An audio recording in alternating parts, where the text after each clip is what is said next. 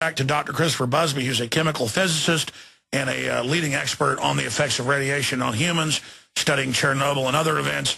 He was the one that first said this is much bigger than Chernobyl, and now they admit it's many, many, many Chernobyls, but the response is different. But during the break, we were discussing why the ruling class is so insane, and then Dr. Busby, was getting into that he doesn't believe in aliens, but one would just say it's almost like aliens wanted to destroy the Earth or change the habitat, but then he expanded and said, but it's more of just an out-of-control system. And I said, yeah, like Richard Nixon talked about the fact that it was like a wild beast, a machine, an animal, the whole system. And the sum of our actions that we don't even see as bad adds to this giant machine. I mean, take GMO. Every major study, organ failure in the mice, the rats, infertility, but their science shows it does have this effect that bugs won't eat it. And so what if it does this? Because the mathematics say we've changed this trait, so what if it changes all these other traits? And as I said going to break, the craziness is intensifying, where I've had doctor, physicist, chemist in his own right, Dr. Doug Rockey on. And their manuals on DU they had in the 50s, 60s, 70s, 80s, and 90s, and he wrote the manual on it in the early 90s, and he's on tomorrow, said, DU, you can't use it because it ignites in the barrel of the cannon or the gun, and you breathe it, and it will reduce your life massively. It will kill you. And we can't use it. Well, they had all this stuff stored, and they said in 1990, we're going to go ahead and use it. But then they still did some decontamination. Now they have them at shooting ranges for the military, proving grounds, bases everywhere. They take it off base. They use it. They don't even read manuals now. So there is a collective insanity taking place. And I know you're an expert on DU as well, Dr. Busby, but in the time we've got, tell us about your new book, what you were trying to finish up on Fukushima with, this collective craziness, and then these other disasters now popping up that don't even hardly make the news. What's happening? Okay, well, there are three things you're asking me about here. But the first thing is my new book is called Fukushima and Health, What to Expect. And you can order it from any bookseller or from Green Audit. And what it does is it takes the whole of the Chernobyl accident and all of the research that was carried out by my colleagues on the European Committee of Radiation Risk, presented at the Third International Conference in Lesbos a few years ago, and it turns that into a predictive machine, a predictive engine, to say what's going to happen in the people of North Japan and the stuff that we're already seeing happening. So I think that's quite an important thing, because that tells us all what is going to happen. And it's not just cancer. What we have with radiation, and what we've learned in the last 20 years, is that these radionuclides actually just reduce lifespan.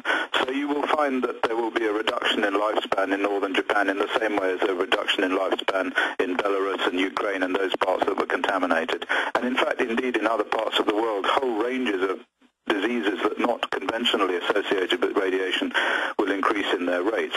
So that's the point. So Fukushima and health, what to expect.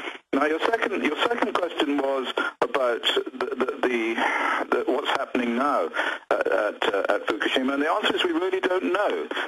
I mean, in a sense, when they say they've stabilized it, I think probably it's kind of stabilized itself. I don't think that human beings have had much to do with it, really.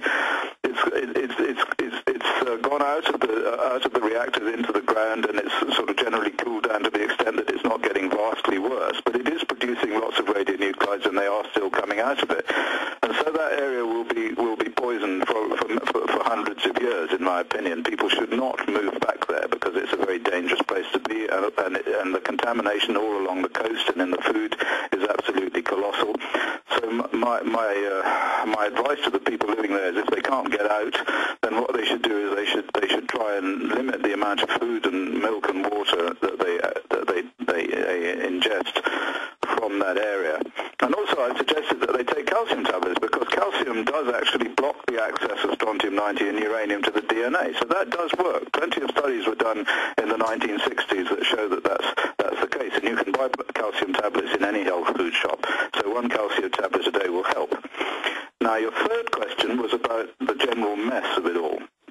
Now, the simplest answer to that, I mean, if we we were just a Zande tribesmen and we didn't know any science and we were just looking at the world and trying to figure out what was going on, it would be quite easy to conclude that the world had been taken over by aliens who were trying to, and these aliens' intention was to change the atmosphere and to kill human beings. And of course, I mean, that's nonsense, really, because that isn't the case. But in a poetical sense, it maybe is the case, because as I see it, the world has become too complicated and too dependent upon mathematical analysis. And the trouble with mathematical physics and mathematical analysis of economics is that it is basically a reductionist system. It's something that reduces complicated phenomena to very simple phenomena using numbers. And the problem is it's wrong, because what it does is it tries to focus on little bits of the world and then study those to death and produce an answer and then try and reassemble it. And it's been shown, certainly to my mind, over the last 100 years, that this has resulted in a monster. It's resulted in the construction of an enormous machine, a kind of economic system that is destroying the people that it's supposed to help. It's a sort of out-of-control system. And so the question is what to do about it. Well, in my opinion, it is possible to do something about it. We have to split our monster up into little pieces and deal with it separately. And one way to do this is to reduce it down to nation states again. And I'm not a nationalist, but actually I think that we have to reduce the size of the units in order to make the thing more human scale. These enormous units like the United States of America and the Europe and China, they're just too large and too complicated to deal with. So we have to have smaller units. Well, freedom normally only works in very small, decentralized systems.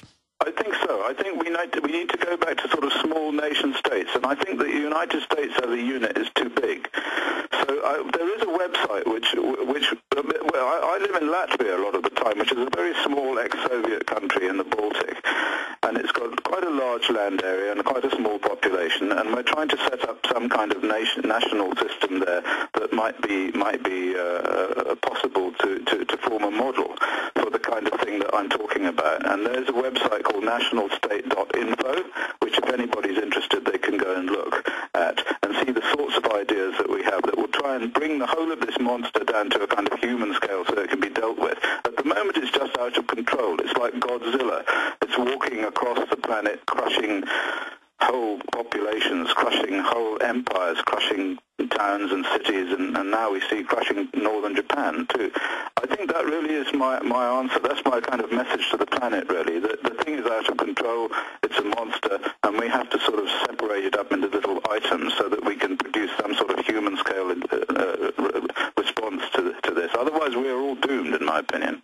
Well, I agree with you. I mean, just take the DU issue, where their own manuals that we've shown here on air say, do not use it, it's deadly. And then they make a political decision to say, no, it's fine, and commit the military men and women to slow, grueling, horrible, degenerative deaths. Yeah, and their children, too. I mean, the study that I've just done has looked at the offspring of the American soldiers in the Gulf War, and there are high levels of congenital malformation in them, as well as the high congenital malformation rates in the Iraqi populations, in Fallujah, for example. Yes. They're killing your own troops. Yeah, wasn't Fallujah, even major papers reported, it was 16 times higher than normal birth defects. That's right, yeah, sure, and up to 38 times the cancer too, so some very serious things happening there. But you see, again, we come back to this point about the size of the operation. You see, the United States, the government, if you like, the Pentagon, they want to win the war. They want to prevent Saddam Hussein from putting all his oil money into euros. So that's their operation, you see. That's the monster operation. And, of course, in order to do that, they have to win the war. And Saddam had a lot of big tanks, ex-Soviet tanks with armor, so they had to take out his tanks, so they used depleted uranium, and then, of course, as a result of that, everybody suffers. But it's a question of what your intention is, and I think we have to reduce the size of the people who are operating, the size of the units, and that sort of thing wouldn't happen.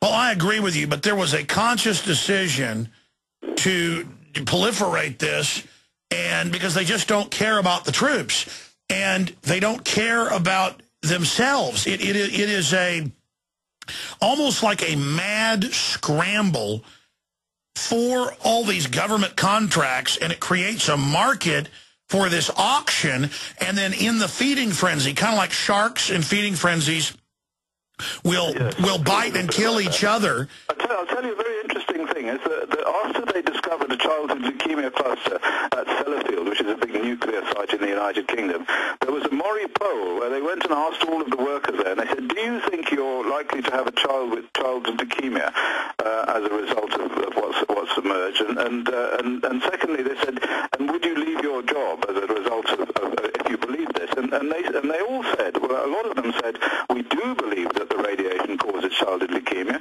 but we will not leave our job because the probability of having no money when we leave our job is much greater than the probability of having a child with childhood leukemia. So everybody's keeping their fingers crossed and hoping that it won't be them. And then more and more people don't care. I mean, I guess it's the analogy of peeing in the swimming pool. And if you go to a city pool and there's 500 kids a day in it, it is literally a stinking urine bath. And there's so much chlorine in it, you can't even swim. And now the phenomenon of people too lazy and peeing in pools everywhere are ruined. And it's kind of the same thing. I suppose you could call that the tragedy of the commons. Yes. I tell you, it is crazy because, I mean, some job, if my child had a 1% chance of getting cancer higher, I wouldn't take it.